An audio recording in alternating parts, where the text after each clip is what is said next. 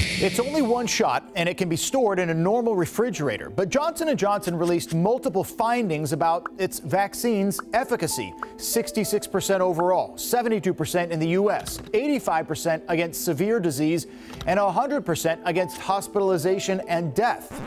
Huh? Let's verify.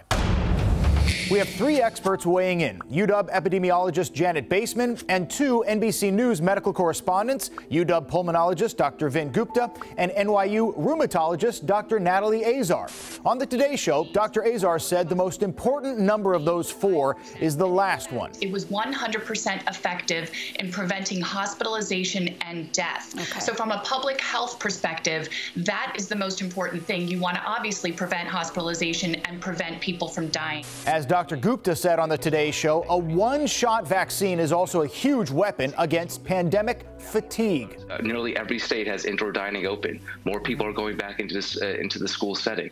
This is a really, really dangerous time here. So that's why we need to increase the ramp up. What kind of impact does a one-shot vaccine have? It's a game changer, Steve. A one-dose vaccine that will ease transportation and storage issues and need for reminders and people coming back to potentially a distant place from where they live to get a second dose. Those are huge. Assuming the FDA validates the company's findings, we can verify, yes, when you take into consideration how easy it is to store and that it doesn't demand a booster shot, the Johnson & Johnson vaccine is just as good and in some ways better than Pfizer's or Moderna's.